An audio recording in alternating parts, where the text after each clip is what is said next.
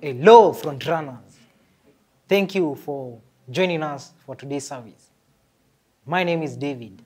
A very big thank you to those who have been joining us, those who have been joining our online service. Today we're going to be talking about FULIZA. Yes, money.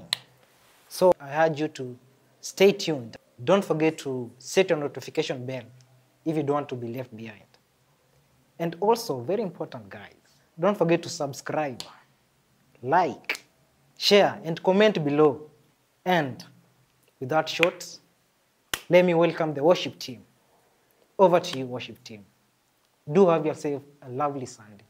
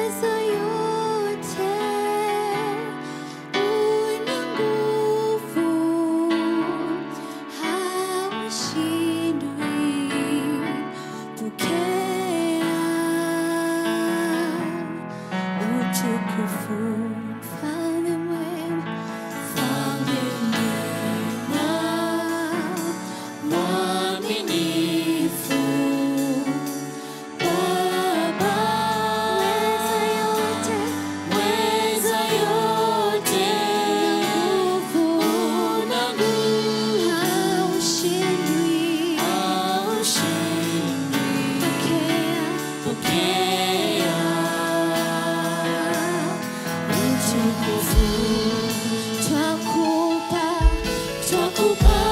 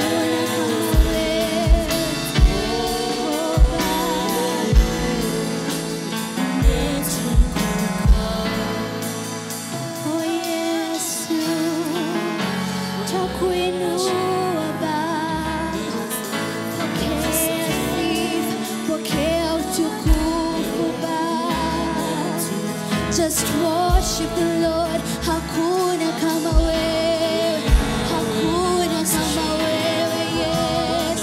Pokea sifa, pokea utukufu Baba.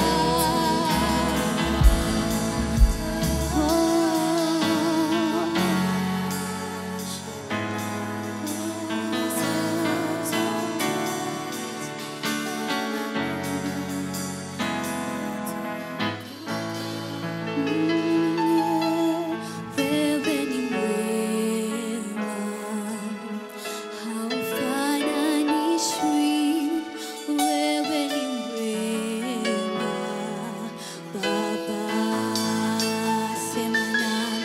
Wewe ni mwema, haufananishwi Baba, haufananishwi. Wewe ni mwema, hakuna kama wewe. Wewe ni mwema, wewe ni mwema, haufananishwi. Wewe ni mwema,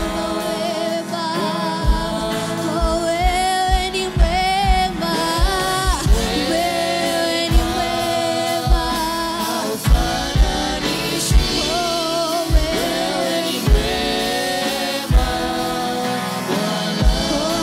wewe ni mwema, Mungu wetu ni mwema, haufananishwi. Wewe ni mwema, Bwana. Wewe ni mwema, haufananishwi. Wewe ni mwema, Bwana, sema. Wewe ni mwema, haufananishwi. Wewe ni mwema, Bwana.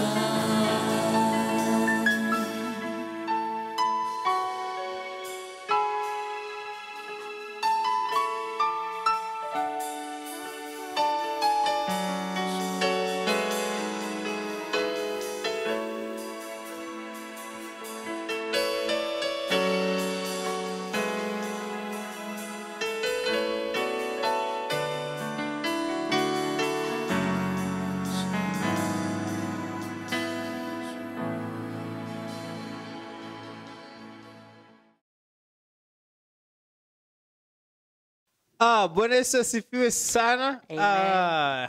Amen. Amen. How are you? I'm fine, thanks. How are you? I'm doing great. Yes. Yeah, and I'm fine. Very fine. Anyway, Splendid. yes. Wase, asanteni sana for plugging in this morning. I'm grateful to God for allowing us to be here. Yes. And I'm very much excited. Leo wase, tunaongelea kuhusu FULIZA bana. FULIZA.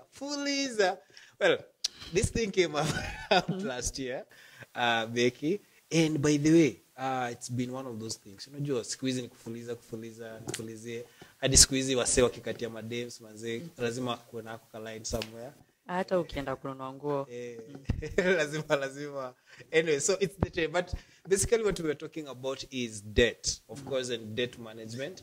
And last time we talked about building strong financial foundation. But of course, we're also talking about a generation. Young people who have been entrapped. Manze tumekuwa kwa cage, manze na madeni. So how do we go about that? What does the Bible have got to say about that? Anyway, that's our sharing this morning. Yes. So, karibu sana Becky. Asante. It's another week that we have had the honor and the privilege of having you here. Thank you. It has been an honor myself. Yeah. Yes. To be here and just to learn from each other. Sure. And to empower each other. Yes. As an expert in money. Anyway. Money matters. Oh, money matters. Oh, yes. So pray for us. Okay. Let's pray. Heavenly Father, I come before you this morning. Thank you, dear Lord, for the gift of life. Thank you for bringing us here, dear Lord. Thank you for this opportunity and for this series that we are learning on our careers and on money matters and how we can handle it. And we pray, dear Heavenly Lord, that you will allow your spirit in us to guide us on how to handle our financial situations, on how to avoid debt and get out of it when if we are in it, dear Lord. Be with us. May we make you the center of our lives, dear Heavenly Father, and may you control us and guide us on how to spend our money wisely and how to use it for your service and for your glory. Thank you. Open our ears, open our minds, open our hearts. In the name of Jesus Christ, we do pray and believe. Amen. Now, you're in finance and they say numbers don't lie. Let's look at some numbers. Now, I was looking at an article that was written by the Standard. I think just in one. Now, they were estimating that last year. Yeah. Okay, let's start because this is very contemporary and it's quite handy with us. FULIZA had 10.5 million subscribers. Wow. 2020, wow. We're talking about 20 million subscribers. That's in 2 years. That's in just in 2 years. Actually, it's 1 year because that was 2020. Yeah, 2020. Yeah. Yes. Now, and again, this is what was the same article said, that the loan that has been given via FULIZA peke yake tu. To wananchi. Yes, to wananchi is estimated to be $245 billion. What? Yes. Madness. Wow. So tuko na madeni. Yes, and that's the culture in which we are in. Unfortunately. So I can't help to ask myself, what does the Bible say about debt? Yes. Well, the Bible has a lot to say about debt. Yes. But what we need to, the tagline that we need to go about today is that we should be very cautious about it, you know? Yes. It should be something that is a last resort. Like, I've looked at all other opportunities, all other avenues, and now, okay, then now maybe this FULIZA is now the last resort to get what I need. Underline what I need. What I need. So, yeah, there are a few verses. You can look at them. I can look at them, please. Yes. Like Proverbs, chapter 22, verse 7. It states that the rich rule over the poor. Yes. And the borrower is a slave to the lender. So it basically tells you that once you take a debt, you are enslaved to it until its completion, until you finish. Matthew chapter 5 verse 42 tells us to give to the one who begs you and do not refuse who would borrow from you. Yes. Now this is on a personal level. Yes. Because if I have the ability, you need money, I have the ability to give it to you, then there's no reason why I shouldn't give it to you. And as a Christian, I don't need to tell you, Sam, take this 1,000 and I want 1,200 back. You know? Like, if I have that ability, I'm not doing anything with it anyway. So I just give you to use it as you wish. Yes. Romans chapter 13, verse 7 to 8 tells us, pay to all what is owed to them. Taxes to whom taxes are owed. Revenue to whom revenue is owed. Respect to whom respect is owed. Honor to whom honor is owed. Owe no one anything except to love each other. For the one who loves another has fulfilled the law. So this verse sums up so many things, you know. It basically tells us at all costs, avoid owing anyone anything. Period. You know? And if you are the one who, like, let's say, if you come to my company and you offer my company services, then I ought to pay you, you know, because revenue is owed to you. So it just sums up a lot of the things that we should do as individuals, as a society, you know, as businesses, because we are aspiring to be business moguls. Yeah, exactly. So, yes. And Psalms 37, verse 21, very strong words here, Sam, which say, the wicked borrow, but do not pay back. The wicked borrow, but do not pay back. That's an ouch. You know, it is. Manga ouch. And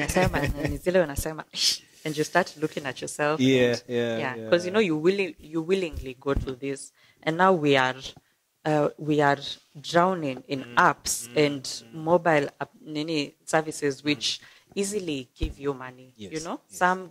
All you need is your ID. You don't even need to scan. They don't need to see that this is Sam. You just write your ID number and you get the money that you want, you know. And the instant you sign up for it, you're already accredited a certain amount of money that you can borrow. So it's just, it's very easy for everyone. So Wow. the minute you go there and you take this 1K, and then when it's time to pay back, Matanga. Hapo ndio shida. Hapo ndio shida iko. Yes. Now, in fact, in our current time, we are talking about last year again, they did a survey and they said we are having more than 240 digital mobile apps, of just, Imagine. Kopesha A watu, huge number. Tala branch, huge just name them. exactly. Wow. So, you've said something very important, of course, beginning with Proverbs 22 verse 7. Okay. I read the Passion Translation. I liked this. It says that if you borrow money with interest, you will end up serving the interest of the creditors. Exactly. And for the rich, they rule over the poor. And I don't, we never think that we're being ruled, do we? We don't actually see it that way. And if you think about it, apps like this FULIZA, Yes. because now the telecom companies Yes. are at liberty to offer these services to the Wananchi. And these services are not under the CRP. They're not under Kenya Bankers Association. They're not tied by CBK regulations. So they are at liberty to offer the interest rate according to their own interests. Yes. And see, that's what you say, Yes. that it is the interest of the creditors. Yes. So us as a Wananchi, we are thinking like, if you go to a bank, you'll be given a loan at, let's say, 13% per annum. But if you take a loan from these apps, they're at liberty to charge you per day. So you'll get, if you're charged 1% per day, Yes. by the end of 365 days, Yeah. that's 365% of interest that you should pay. And that's why you find if someone borrows 1,200 within a month, you're charged a very high amount for a very short period of the loan, because they must get back their money plus interest at all costs. Wow. Sister, no, that's very distressing news. It's getting into my nerves, kidogo. So I can't help to ask myself this: can people live without debt? Why do even people get into debt in the first place? Of course, it sounds very, yeah. It is. There are plenty of reasons in Kenya, around the world. With the internet kind of society we live in, people are intertwined in lives that are not their own. Yes. So see, and that's why we seek to put God in our finances, because otherwise you get lost. You live beyond your means. You want, you think, Angie went to live in Lavington. Yeah. Kwani mimi ni nani? Yeah. So I want to also live in Lavington. So Yet, that we be here just in neighbors. South B, Yeah. I was struggling with the caretaker about the rent. So you see, you're living beyond your means. Yeah. You want that car Yes. that someone has worked 40 years Eh. to get that car, yeah. and you want it now, So you're living beyond your means. You're addicted to bad lifestyles. Yes. Everyone is going to the Masai Mara. You have friends. The people around you are also very critical towards your debt management. Because as a good friend, if we're all going to the Masai Mara and you can't afford it, it's quite fine. You have people who will change the whole thing. Yep. We are young. We want to travel. Yep. So there are people who will change the whole thing. Yes. And there are just people who will tell you, if you can't, it's okay. It's okay. It's There's fine. time. Yes. And also as you're saving, you can even put, it doesn't have to be that you have money and you don't want to, we are put in this life to enjoy it. God wants us to get the best of this life. So you can actually save for these trips that you want to go for. So it's that. There are genuine people who you actually need this money Yes. to do something. Yes, yes. So you've looked at all other avenues, and this is the last option. So such people, we hope, will pay their debts diligently. So we also like to live according to society's perspective, Yeah. as we've said, Yeah. and just misplaced priorities. Misplaced priorities. There are plenty of reasons. Yeah. So that means if I start organizing my life, being very number one, of course, the environment of friends that I have the right Yes. friends, Yes. just be very diligent in doing an audit of my life and of Yes, my finances. exactly. And try to avoid as much debt as I can. So that means I will have to really discipline myself to do what I can with what I have. Yes. I don't have to live a life that is not mine. I don't have to go and buy a shoe I can't afford at the moment. Exactly. Because I saw it, it felt nice. I Liked got it. You know, it reminds me, there's this Jama I was following up. He says that it's adults who come up with policies and they follow. And it's just children who just do whatever they feel. I didn't like the statement, but I think it had a lot of truth in it. So I don't have to see a nice shirt and nice trousers and I want to go for it. All these friends of mine, man, they tunaenda zip lining, man. What if? If I don't have money, just tulia. Nianze kusave. Next time I'll still go. Now, which now brings us to a very critical point here, that debt is just not about physical. It's beyond that. It has a physical, a spiritual aspect into that. Please take us through that. Because much like any other addiction, Yes. getting into debt, it can be an addiction, just like drug addiction. And these are things that we sometimes take control of our lives. And we know that the flesh is weak, and that is why we are told to build our faith so that we are able to overcome all these things. So you first need to avoid debt addiction, pray about it. And you always see these things coming along, because you will take 500 from Mshwari and you're unable to pay it. Then you take 500 from FULIZA and you still won't pay it. Then you will take 500. By the time you get into branch, you see, kuna shida hapa. So start to pray about it. Then get an accountability partner. Someone, especially we are young, this is the time we grow with our friends. So get those people who you can pray with, you can be honest with, and they won't go around telling your problems. So and then you can also do a financial analysis of your situation. See how much you get, whether it's from your work, whether it's from your parents as an allowance, whether it's from that small business that you're trying to set up. Think about what you get and see your monthly expenses, and just try as much to maintain those expenses. So see what, also as we're growing older, we're getting into our careers. So you're going to get good jobs, and then we'll want, the minute you get another job, you're moving. The minute you get another job, you start thinking, actually, my children can go to Brookhouse, and yet there's nothing wrong with, it's just, you try as much as you can to maintain. The minute, or you start saying, Sasa, this iPhone 12, I can get it, but how? You see, the minute you start asking yourself, but how? How? That's when you need to step back and think, do I really need this? And mostly, of course, there's so many things that we buy that we don't necessarily need. And that is what mostly eat into our budget. Anyway, there's also something that I also quote very profound. Now, I was reading this from another article called Desiring God, www.desiringgod.org. And they were saying this, that debt is not fundamentally an overspending problem. It is a contentment problem. And then, and then they will continue to say that it's only when God's grace has formed in us truly contented hearts that we can live financially restrained lives, financially restrained lives, not following the rabbit trail of every selfish desire that our wallets can afford. So if my wallet can't afford, it's quite fine. And of course, you have said something to do with our faith in God. Exactly. And it's not this debt that we get into. First of all, please, if you can avoid at all costs. But if you do get into it, you can break out of it.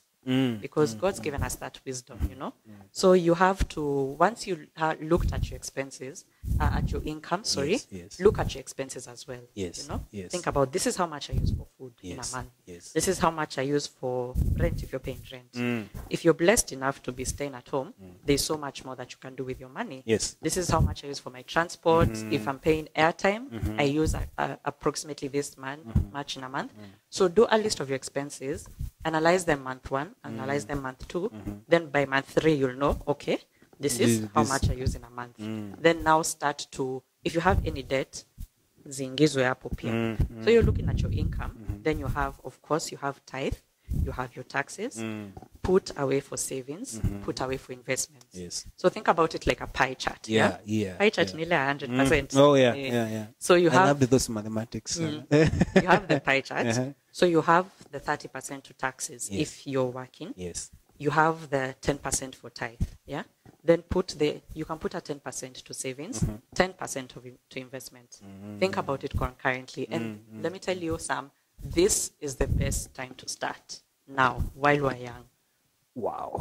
So you also need to put your monthly expenses and always make sure that as you move forward in life, you're not going too much, You're not expanding your expenses too much. Just try and maintain them.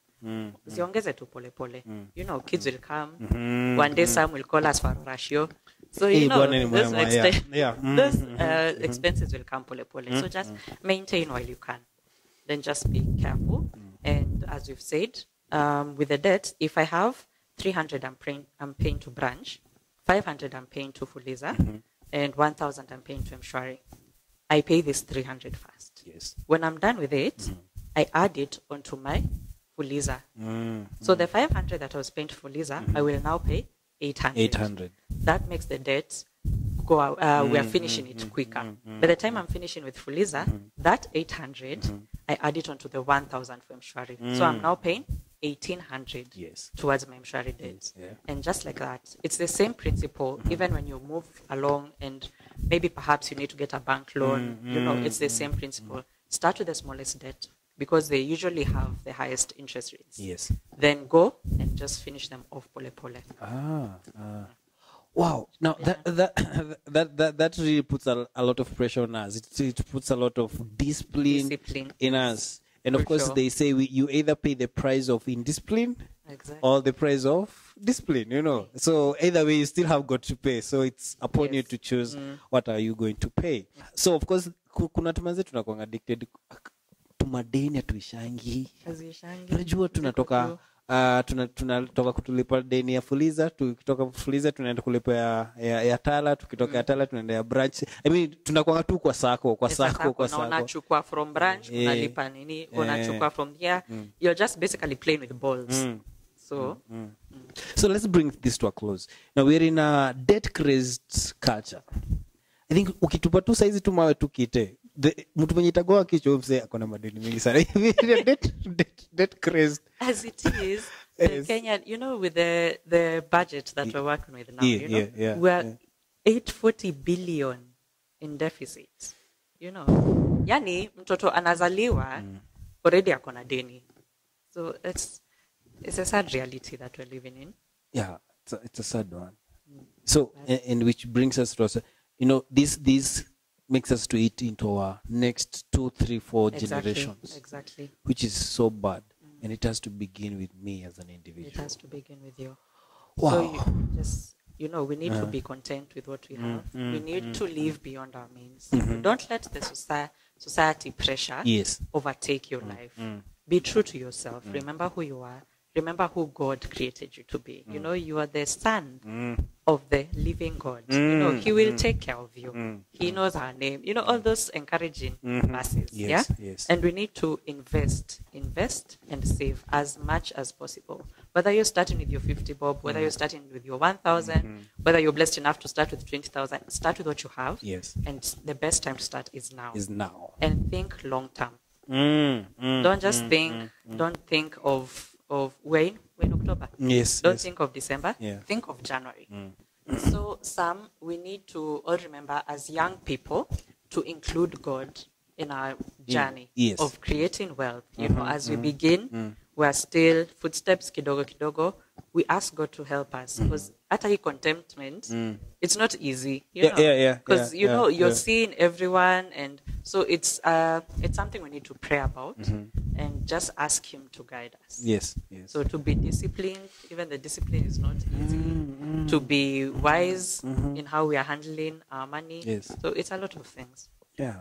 Now, thank you very much. We have studied this for 3 Sundays now consecutively, and I do believe you have been enlightened. You have been blessed this morning, and that you start taking responsibility over how you handle your money.